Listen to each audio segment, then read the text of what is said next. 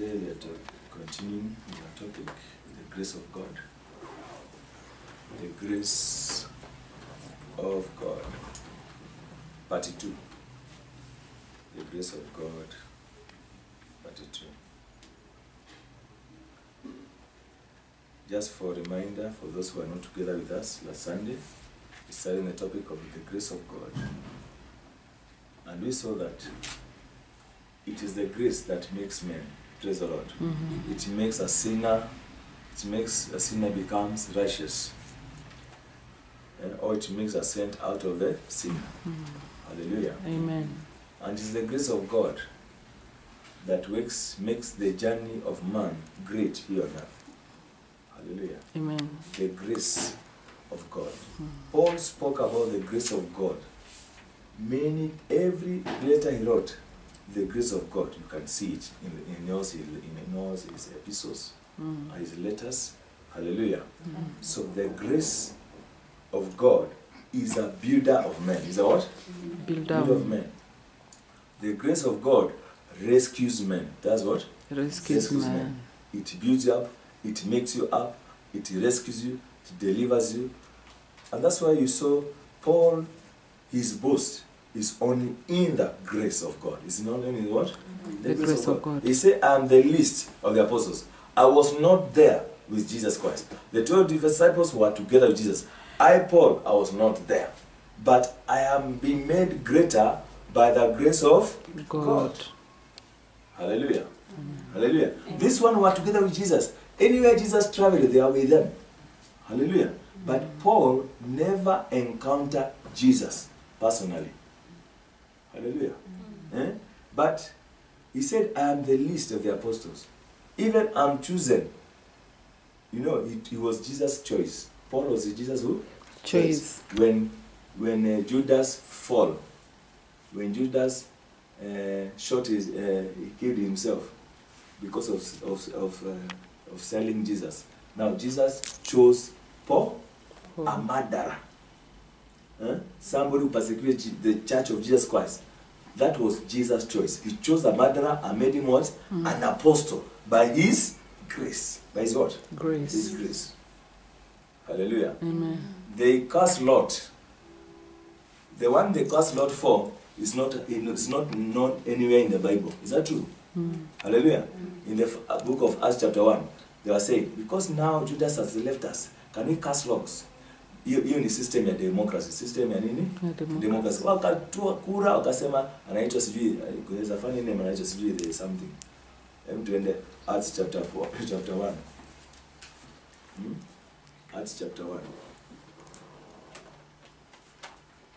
You know that one is just by the way, it's not in the praise the Lord. Acts chapter 1, if you look from verse 12, somebody can read for us from verse 12, or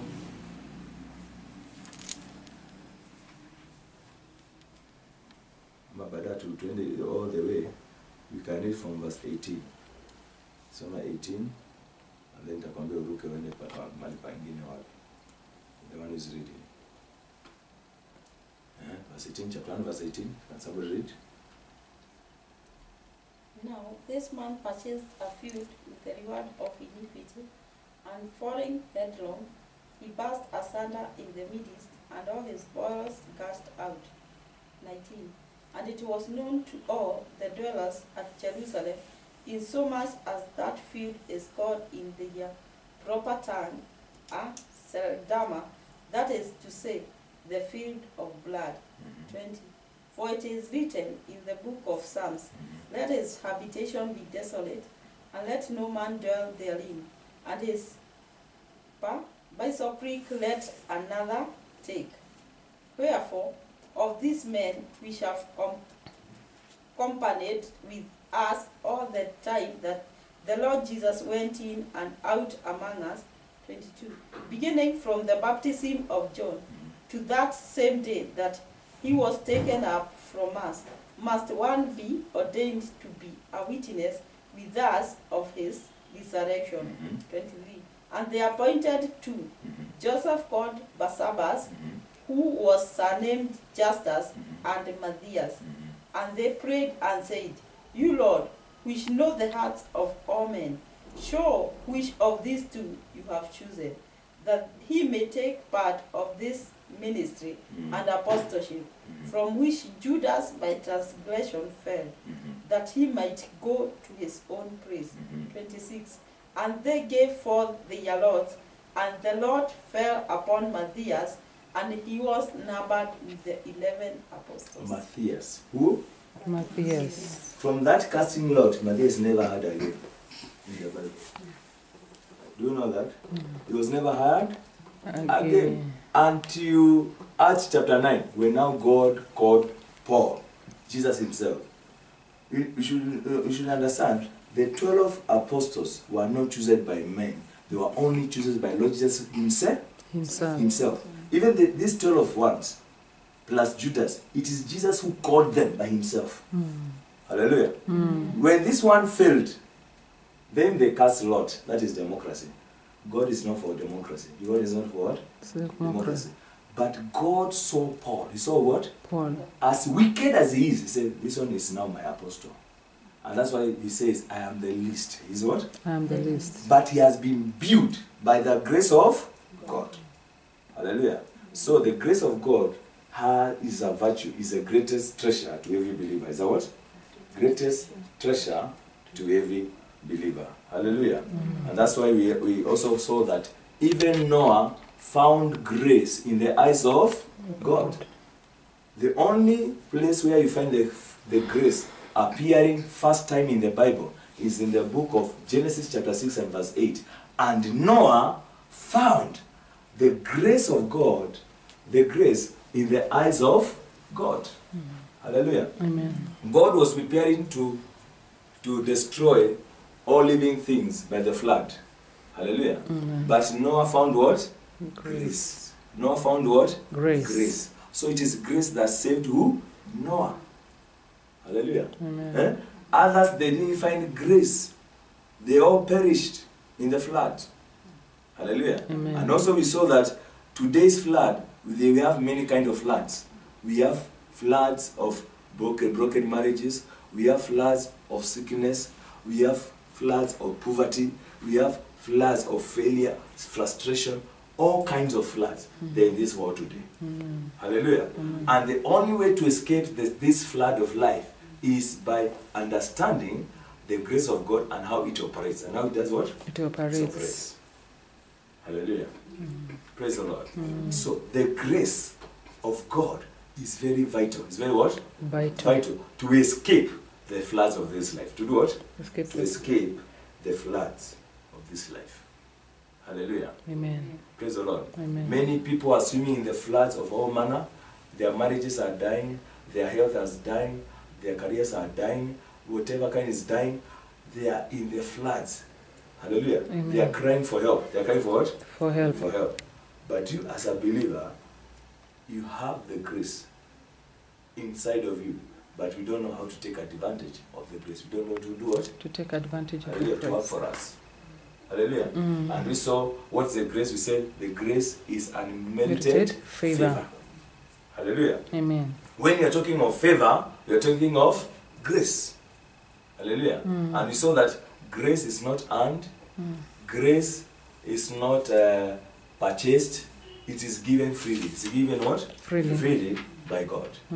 Hallelujah. Amen. And also we saw that grace has its source. Has its what? Its source. Source. It comes from where? God the Father through His Son, Jesus Christ. Hallelujah. Praise the Lord. Amen. So grace is given. Is that what? Is given. It's given. Today we are going to look how do we take advantage of the grace of God upon our lives in the name of Jesus Christ. Praise the Lord. Let us go to the first, 2 Timothy chapter 1 verse 6. 2 Timothy chapter 1 and verse 6. 2 Timothy chapter 1 and verse 6.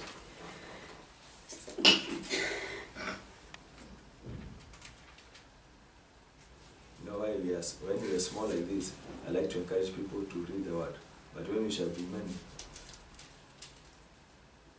we shall appoint one person who will be having a mic and a Bible to be reading for us. Praise the Lord. Amen. Hallelujah. Amen.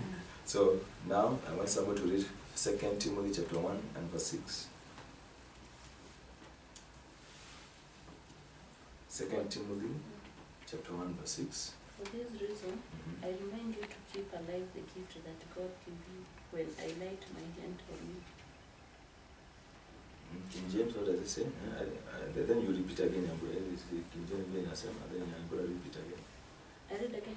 Okay, somebody with the King James, and then you read again. Chapter 1, verse 6. Yes.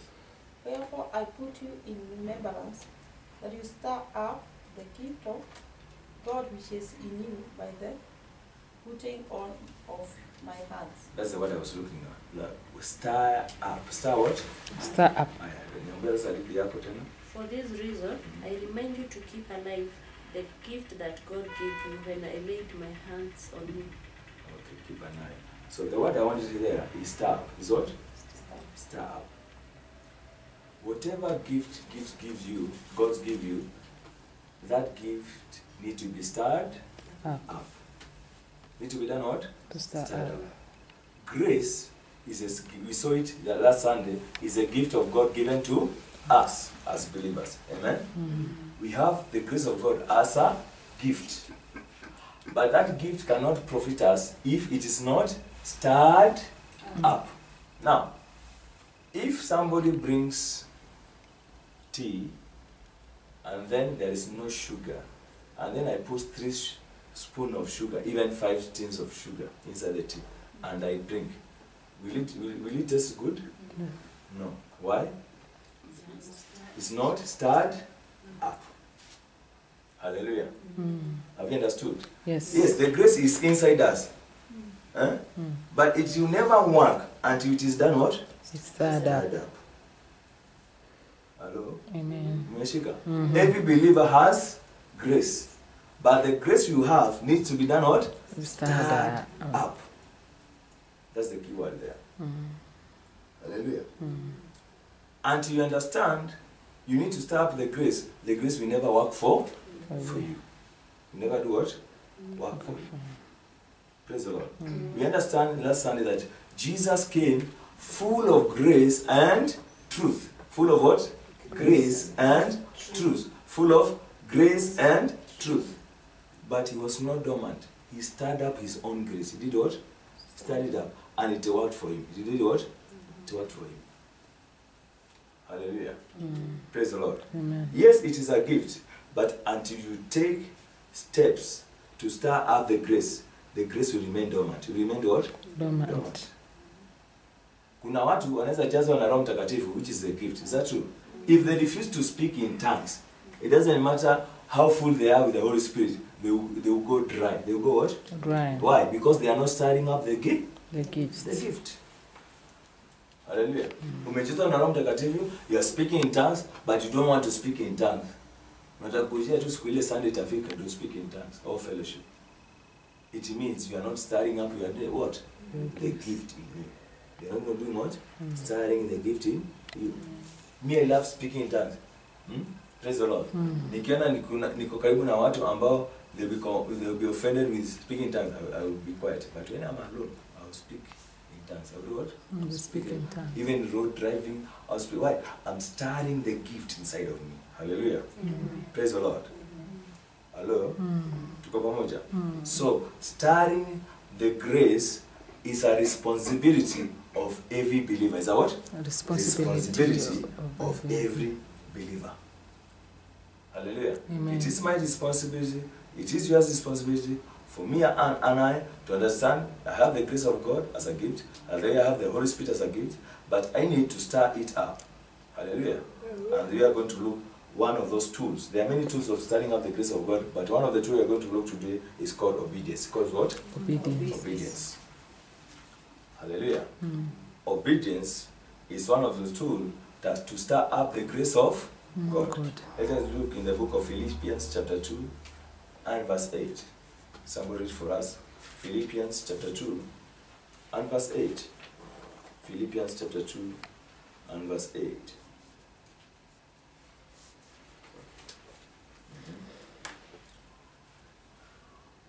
stirring up the grace of God. And being found in fashion as a man, he humbled himself and became obedient to death, even the death of the cross. He became what? Obedience, even to the obedience of what? The death of the cross. It means when Jesus was obedient from the word go, what was he doing? He was stirring up the grace of God, God upon his life to work for him through obedience. Hallelujah. Praise the Lord. He was stirring up the grace of God upon his life. If he wanted the grace to prosper, he was stirring up through obedience. He wanted the grace for healing. He was stirring up through what? Obedience. Hallelujah. We have all kind of graces. We have all kind of what? Graces. But it takes obedience to start up the grace of what? Of that particular area. Hallelujah. Hello. Praise the Lord. Amen. So obedience is one of the tools you use to start up the grace. To start with what? The grace. The grace. Hallelujah. If you want to see the grace of prosperity being stirred through your life, then you must obey what the word says concerning that area for that grace to start working for you. For you. Amen. Praise the Lord. Let us read 2 Corinthians chapter 8, verse 1 to 4. 2 Corinthians chapter 8, verse 1 to 4.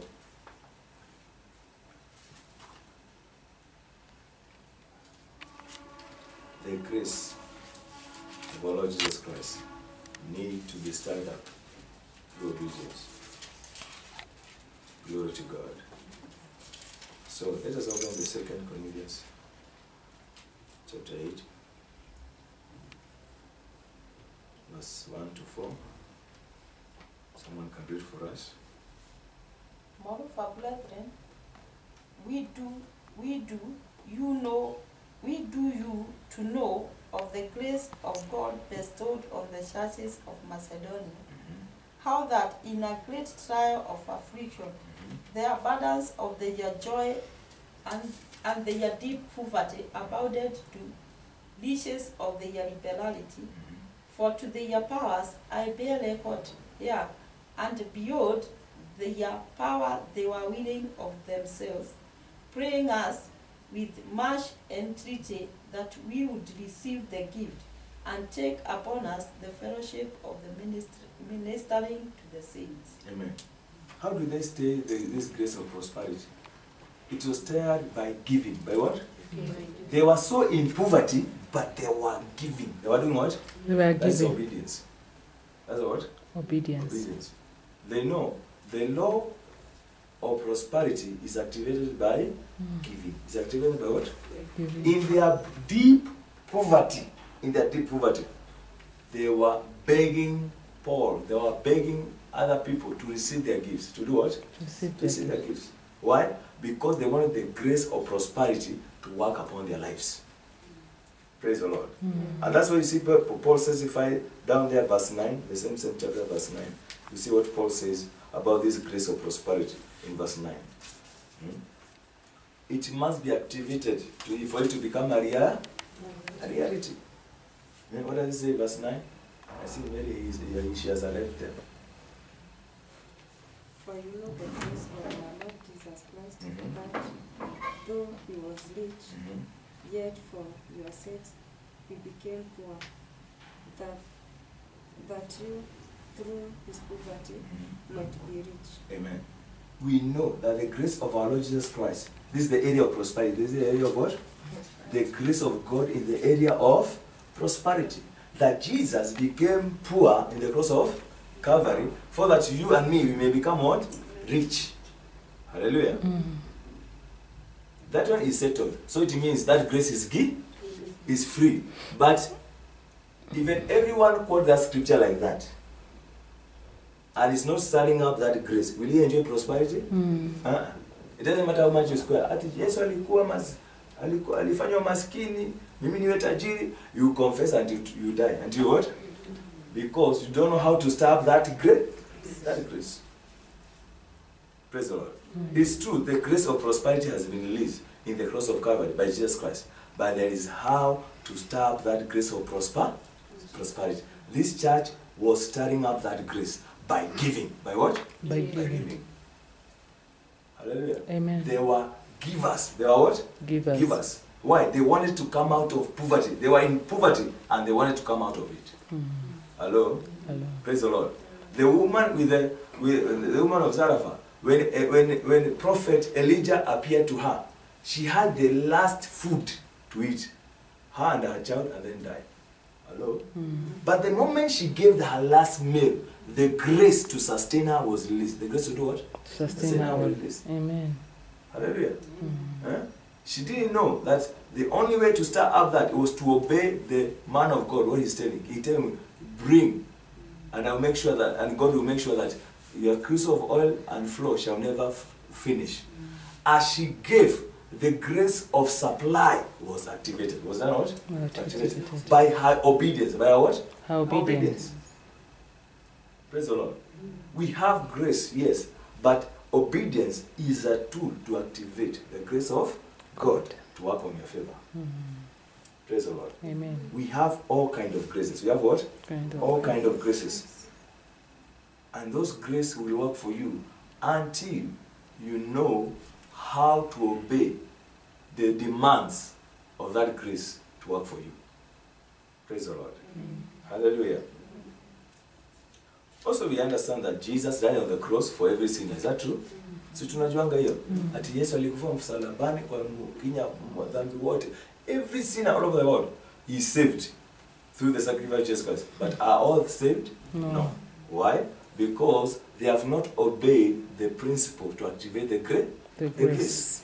What's the principle? It says, if you believe in your heart that Jesus, hallelujah, Amen, died, on the cross, went to hell, the third day resurrected, you shall be justified. And when you confess with your mouth that Jesus Christ is Lord and Savior of your life, then you shall be saved.